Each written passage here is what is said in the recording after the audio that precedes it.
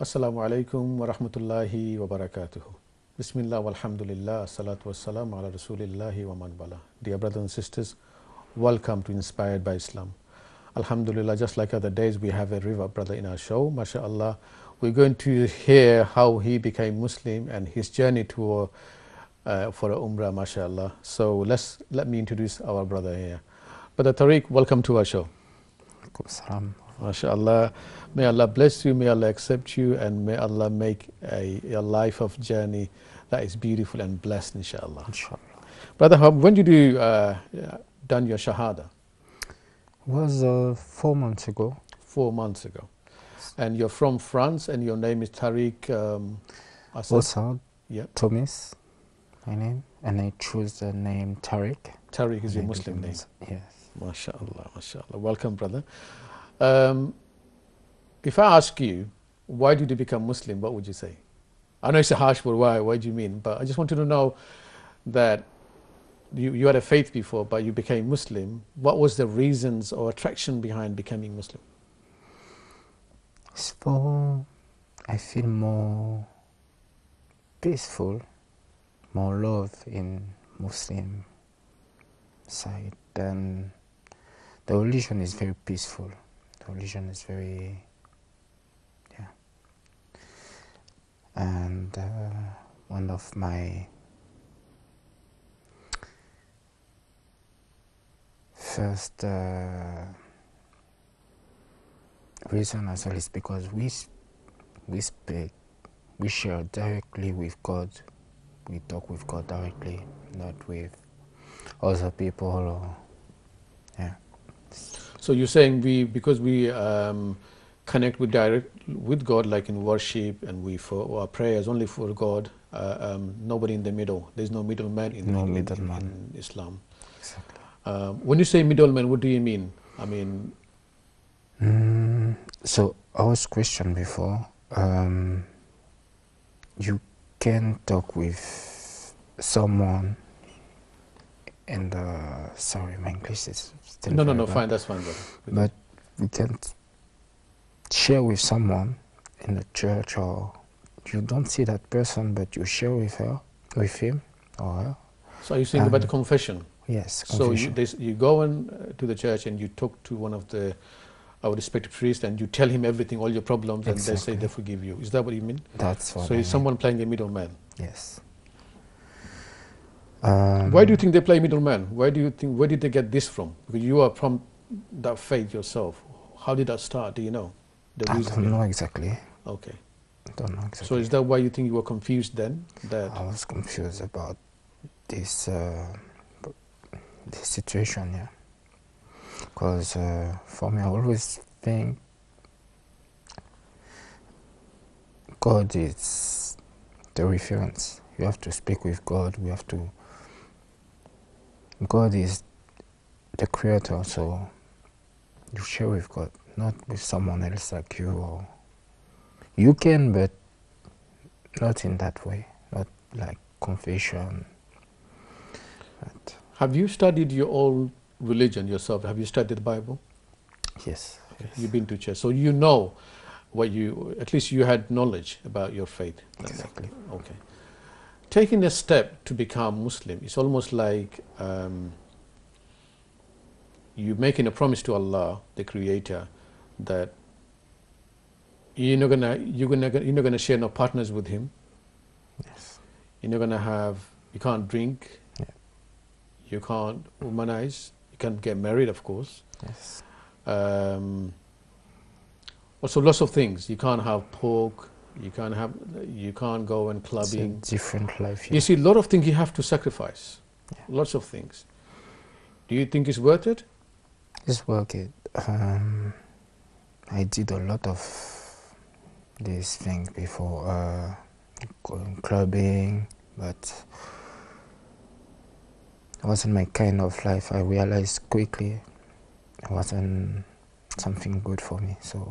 So you think something was missing within yourself, even if people used to go for clubbing and all that stuff just to have fun and stuff like that. But so you thought something is missing within you. It's like a jigsaw. You need more than that. People go clubbing because, for me, people go clubbing because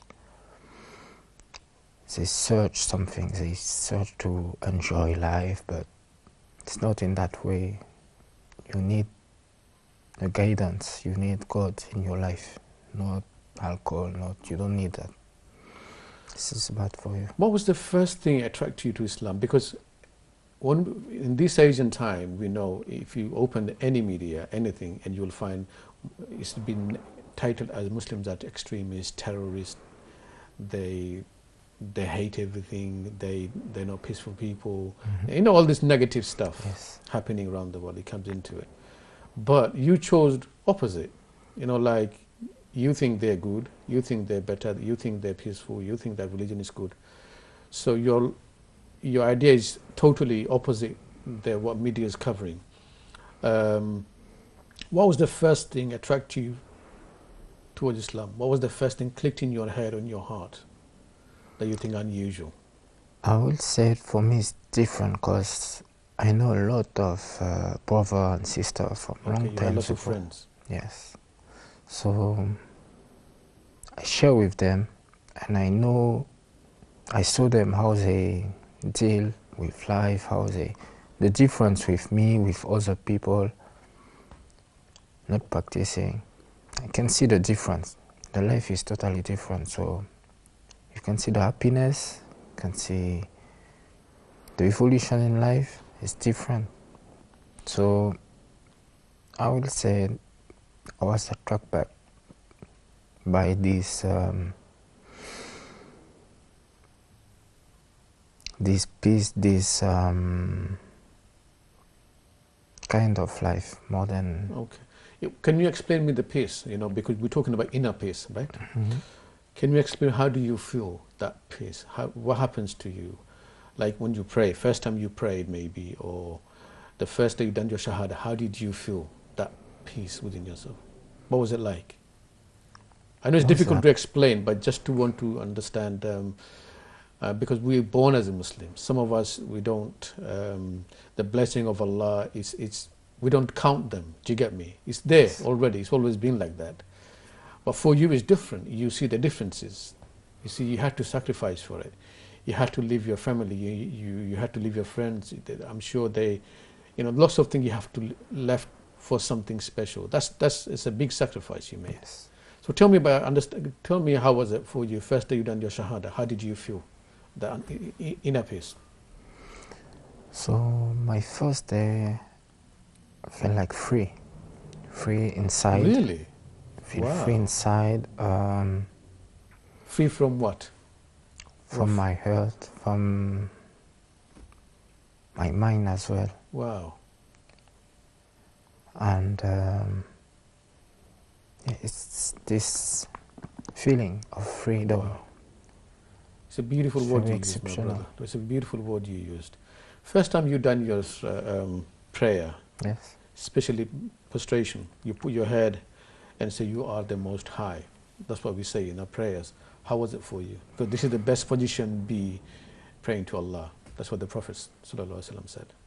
How was it for you, first one? The first one was a bit confused because you didn't know what to do. Yes. Okay. But then I enjoyed the maybe third time. I enjoyed I feel something. I feel the connection. Subhanallah. Subhanallah. May Allah bless you, brother. Yes, brother.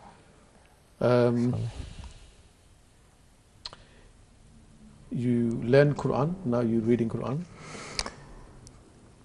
Part of Quran, not fully. I read some part of it. It's in my mind I try to learn more, a bit more every day, communicate with a lot of brothers as well. My objective for this year is have a lot of grow up my knowledge in Islam and learn Arabic as well. MashaAllah. Tell me, has your family knows that you're Muslim now? Yes. What was their reaction? If only if you want to share it. If you don't want to share it, no problem. No, the reaction of my family was quiet. you know, because no, nothing special. Nothing special.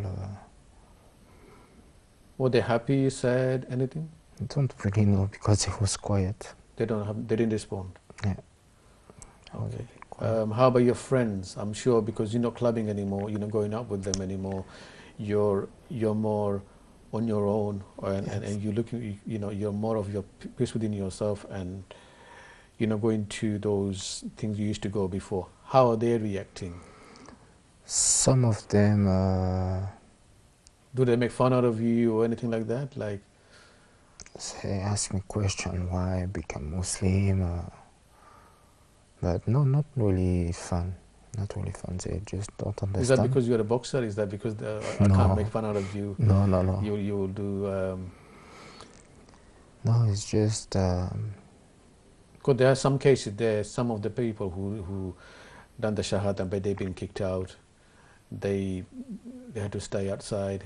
Some of them cut contact with me. Literally, they cut. But let's say. I don't know, just me, I feel better. So I think everybody has to have to find his happiness where is better in life. Do you think you become a better person? Yes. In what way? I'm more humble now. You're more humble. Before. Yes. That's because God said you to be humble. Yeah, that's why you're humble. Exactly. More peaceful, more humble.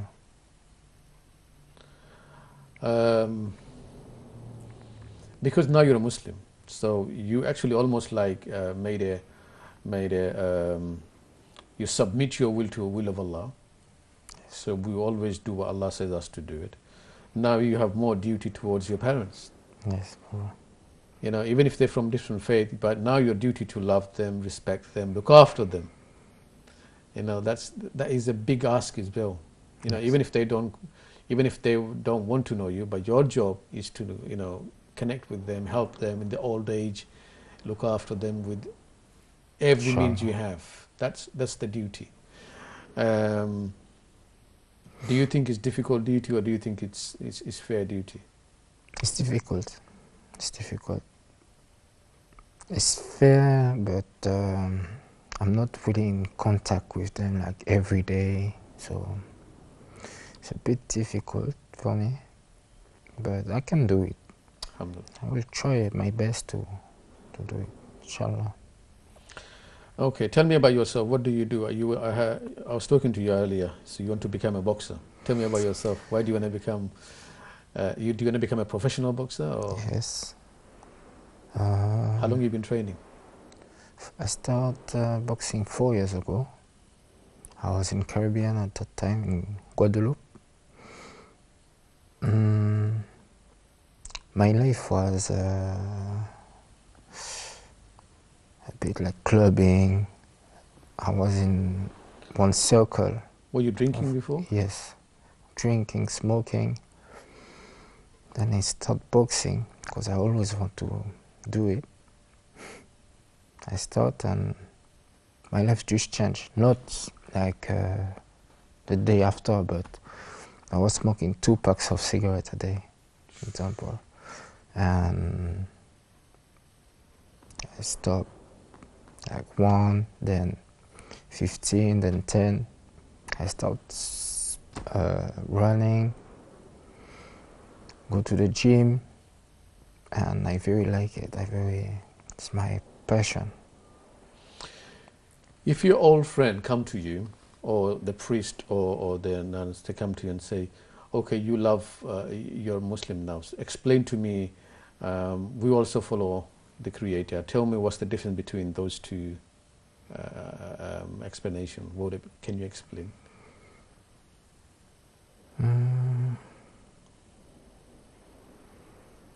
Because they also say we believe in one God. Trinity is there, but we believe in one God. So Not you say you believe in one God. because So what difference did they make? How would you explain that? some of them told me they pray for Jesus at the same time. So I'm confused with that already. You say pray with Jesus, God, and at the same time Jesus is Son of God. So let's say, I will say the practice is not the same, first of all. Because we as a Muslim, we say Islam is not a new religion. We say this is the Abrahamic faith. Yes. In the Quran it says you're following the Abrahamic faith, you're millat of the Ibrahim. So somehow that we have to know what Ibrahim believed. Somehow we have to know what our Jewish friends, they believed, because Moses is Jewish and other. We need to know what they believed, even Jesus himself. So we never find that creator becomes creation. We never find that anyway. We never find that God is all-knowing. If anyone claims to be God, he has to be all-knowing. And we know there is nothing in the creation. He said, I'm all-knowing. There's nobody claimed, I own the universe, sun on the moon and anything. Nobody claimed, only God claiming, I made them, this is mine. Yes. I'm the owner of all these things. No one else claimed. No other people, things we worship, they never owned it. They never said that I'm the creator of the sun and the moon and everything else. No one claimed that. So when it comes to, I think Surah Ikhlas is our way of saying that God is one.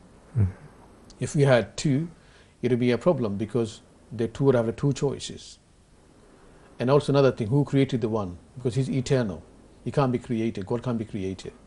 We say God is eternal. So everything we know is everything being born and die. There's a beginning to the end. God doesn't have a beginning to the end. He's always there. He's eternal and independent. And everything else is dependent on sleep, food, you name them, everything. So yes, God can't, we say God can't be like that. He can't depend on something. He's a perfect being. And nothing in the creation is like him. Nothing. So anything we say we know, and can shape it, is not God. Because this is all his creation. So imagine I made this cup. I'm not like a cup. Soon as I become like a cup, I am cup. I'm not human anymore. Do you get me? Yes. So that's how we say God is. That's how we actually define God is. My brother told me you're learning Arabic and you wants to tell me about your experience. Look, not many young Muslims actually done Umrah or been to the Hajj. Yeah. You just became Muslim, mashallah, 4 months and you've been to Umrah. Tell me the journey of the Umrah, please, if you don't mind. So my experience of Umrah was very lovely, amazing experience. So I have this chance of be selected with some brothers. We was a group. We went in Saudi, in Mecca for 5 days, in Medina for 5 days. So I prayed in Mecca, I saw the Kaaba. How was it for you first time watching the Kaaba? Wow. It was like a flash. When I look at the Kaaba for the first time, I saw a flash, and it was amazing, amazing. Like something beautiful. I can't really explain.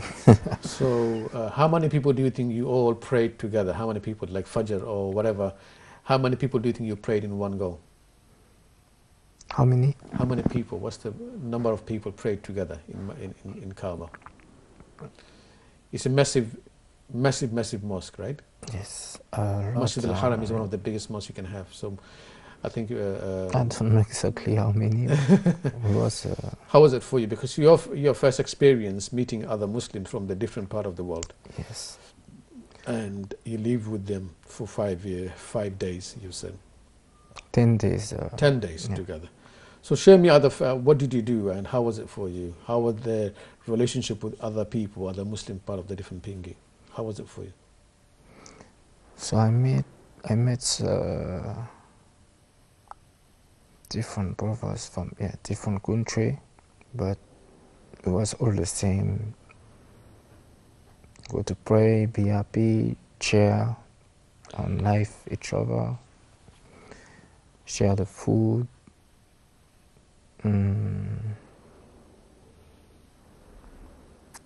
Some of them we're still in contact now, so we... Can I ask you something personal? Because a lot of people actually does that. Did you ever, in your prayers, did you ever cry? No, I don't cry in my prayer, no. Okay, did you... I feel very intense for me, but I don't cry. I don't cry. Okay, that's good. Lots of people after their shahada or before the shahada, they usually see dreams, some of guide, like you're doing okay, like some people sees that they're doing amazing things, or some kind of, you get through the dream you feel peace. Peace. Did you ever happen to you? Yes, I feel that peace. I feel that constant peace inside. I'm more, every time when I finish to pray, I feel that peace inside. I'm more humble, and it's like all my problems finish. Wow. I don't really know how to explain, but it's like all my problem is done. Alhamdulillah, that's amazing, my brother. That's amazing. Brother, you're not married, are you? No, I'm not. Not married. No, okay. Not yet. Did you have a relationship with anyone before? Yes. So what happened? Did you break down, or what happened? So. Or you don't want to share? No, I want to share. I still have a relationship with a woman. It's difficult, but she accepts everything. She accepts Islam. She's not Muslim. I talk with some brothers as well. They told me, you can marry her, but I'm still confused now. Still confused. So we talk a lot, and I try to find the best way to engage. You amaze me, brother. This is the age where young people, even Muslims is where young people, they're more doing things we expect they to do. Like they think the peace is in the fun, in the club, peace is in drinking, peace is in whatever you name them, smoking or humanizing, or all those things. But amazingly, like you said, you actually are a practical person. You've been there. You didn't get that, but you found it leaving them, and you found in their peace, in their prayers, reading Quran, doing your tasbih, and that amazes me. That amazes me, especially. So, can you share a minute with our brothers and sisters that are watching, young people, if you could tell them some advice? So, yes, the advice I can give, it's to cherish the peace, not the movement of go rent out, go with girls, party.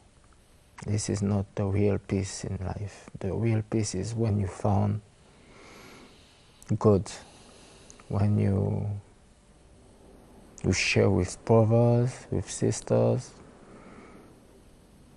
That's the real peace.